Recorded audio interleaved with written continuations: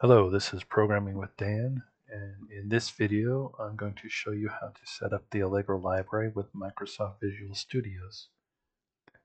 So here's your Microsoft Visual Studios. Your Solution Explorer might be on the right. I like it on the left, so I moved it.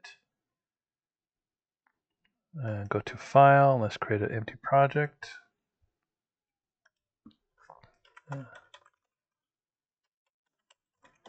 Setting up Allegro.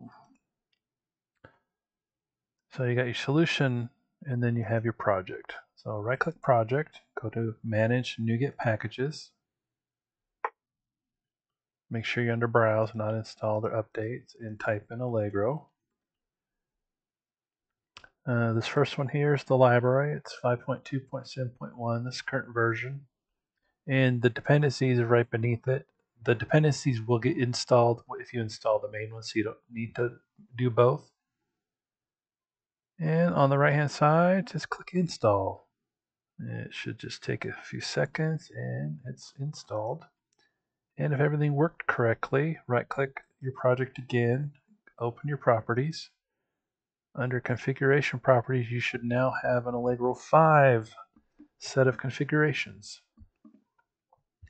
The library itself is kind of a minimalistic, so all the add-ons are separate. So if you don't need the add-on, you don't need to add it, and it decreases your library size, decreases your executable. So for my example, I'm going to add a TrueType font. So to come over here and click Yes. But to add the TrueType font, we also need to install the font. So the TrueType font builds on the font, so we have to have the font first. Just make sure they both say yes. You don't need to put no on the others. It's default no. Hit apply. Right-click your properties, your project again, and go to Add New Item. We're going to create a CPP file. We can just leave it as source. That's fine. First, we need to add the Allegro header. They're all prefixed with Allegro 5. And the main header is also Allegro 5. Then we're going to add the font. And this one is Allegro font.h. And we'll just copy paste and change this one to the TrueType font, TTF. Create your main.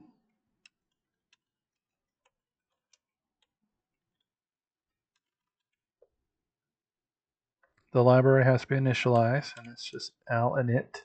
All the Allegro functions itself will be prefixed with this al underscore. We also need to initialize the font add-on and the TTF add-on. Those are done the same way, so it's init font add-on.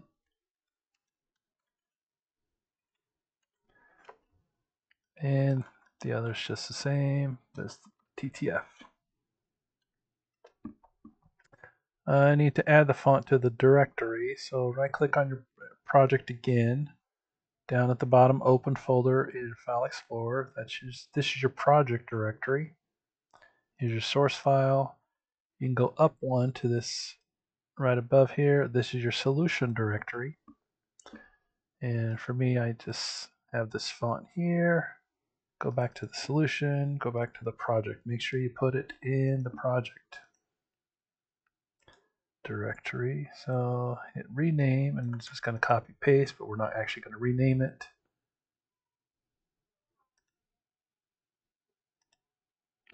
Go back here. We're going to first create a display.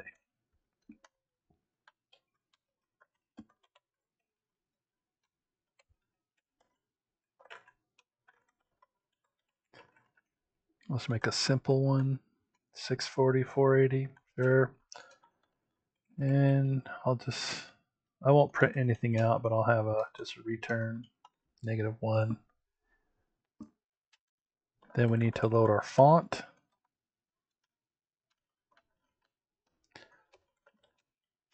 Al load.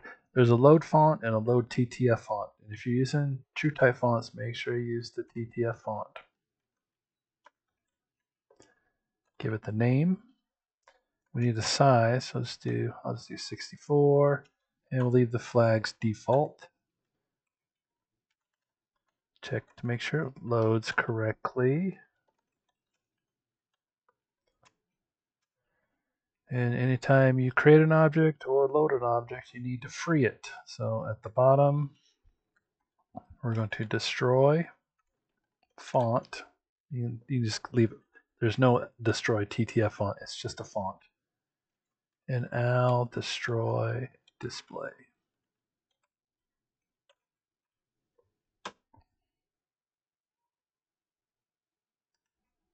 But if I ran that, it would open and close right away. So let's do a little something with it.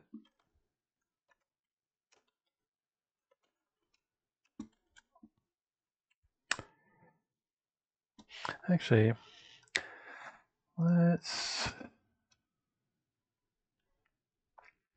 first we need to clear the screen.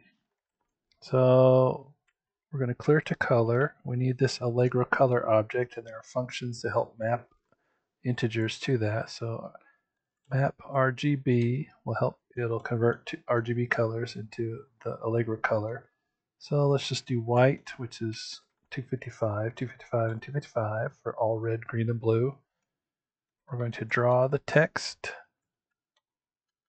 with our font.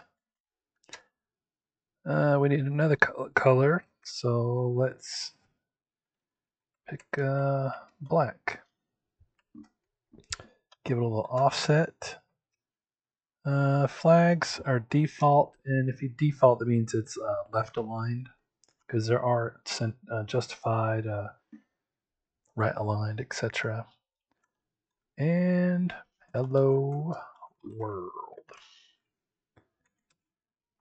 These are drawn. The way it works is everything's drawn to a back buffer just to help decrease flickering. So what you do is you draw everything to the back buffer, and then you have to put that back buffer to the front and just kind of like work it that way. So we need to move that back buffer to the front by flipping the display.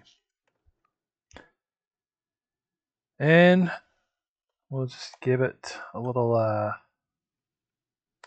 time. This is in seconds, so let's do 10 seconds. So to run for 10 seconds and close. Compile it, make sure everything compiles right, no errors, and run it. Hello world. So to run for 10 seconds and close. Maybe I should have done 5 seconds. There we go. There's your first program. And I will see you in the next one where we delve deeper into Allegro and other programming. Thank you. Have a good night.